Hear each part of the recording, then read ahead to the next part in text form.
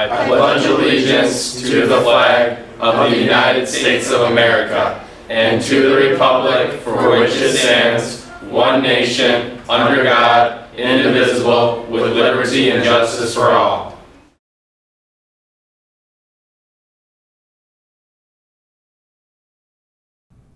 Good morning, Mona Shores. These are your daily announcements for Wednesday, March 30th, 2016. I'm steamed. Baba Booey. Girl Scout Troop 4546 from Ross Park is collecting donations for Every Woman's Place. Donation boxes will be located in the lobby of the high school.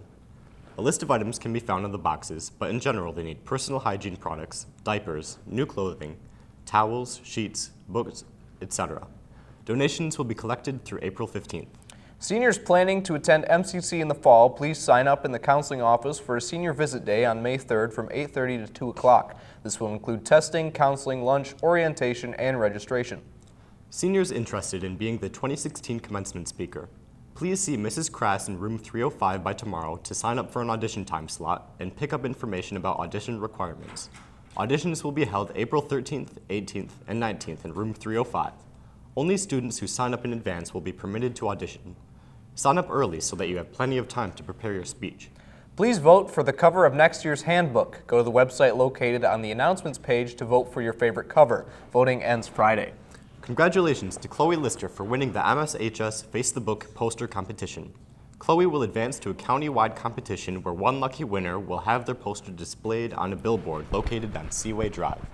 Parents, students, and community members can vote for your favorite poster on Muskegon Allies Face the Book Facebook page between March 25th to April 1st. Seminole Shores Assisted Living Center is looking for models for their vintage fashion show. They have clothes to fit a variety of sizes, no experience necessary. Contact Judy Hines at jhines@heritagepmi.com if you are interested. The show is May 6th. If you applied for the technical crew for the spring play, there will be a meeting at 3 o'clock today in room 305. We will conduct the Michigan Merit Examination after spring break. All juniors will take the SAT on Tuesday, April 12th, ACT Work Keys on Wednesday, April 13th, and M-STEP on Thursday, April 14th. All sophomores and freshmen will take PSATs Tuesday, April 12th. Check your email for a schedule and classroom assignment for testing. Seniors will have no school on Tuesday, April 12th. Wednesday, April 13th, all 9th, 10th, and 12th grade students will attend their regular scheduled classes with students normally in the math and science wing assigned to other classrooms for first and second hours. Students will have an hour lunch. Thursday, April 14th, all 9th, 10th, and 12th grade students will attend a reverse hour schedule starting with 5th hour and ending with the 1st. Students normally in the math science wing will be assigned to other classrooms for 4th and 5th hours. Students will have an hour lunch. Check your email for a schedule and relocated classrooms. Juniors who did not attend last Friday's pre-bubble day for the SAT will need to be in the LMC after school today or tomorrow. If you are not able to attend either of these days, you will need to contact Mr. Higgs and arrange for a different time. Today in sports, the freshman baseball team will host Thornapple Kellogg and the soccer teams host West Ottawa. Today in history, in 1981, President Ronald Reagan was shot. He suffered a collapsed lung.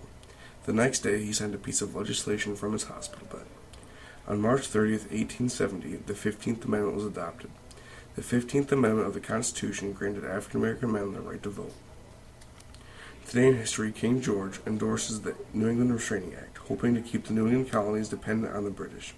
The Restraining Act required the colonies to trade exclusively with Great Britain. On March 30th, 1870, the 15th Amendment was adopted. The 15th Amendment of the Constitution granted African American men the right to vote. Today in history, King George endorses the New England Restraining Act, hoping to keep the New England colonies dependent on the British. The Restraining Act required the colonies to trade exclusively with Great Britain.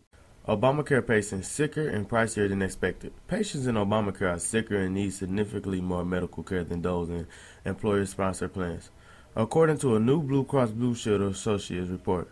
This raises fresh concerns about the possibility of steep rate hikes for 2017 and of insurers leaving Obamacare exchanges. The study, the first is kind to look at millions of enrollees across the country, found that Obamacare members have higher rates of costly illnesses such as diabetes, depression, hypertension, heart disease, HIV, and hepatitis C. 2 days with Oscar. It's a high of 59. And the law of 52. That's all we have for you today, sailors. Have a good day.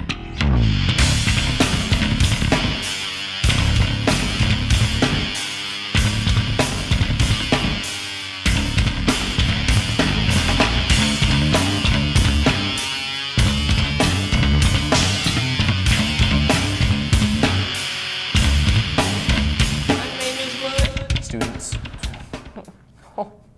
I guess I gotta go from the top.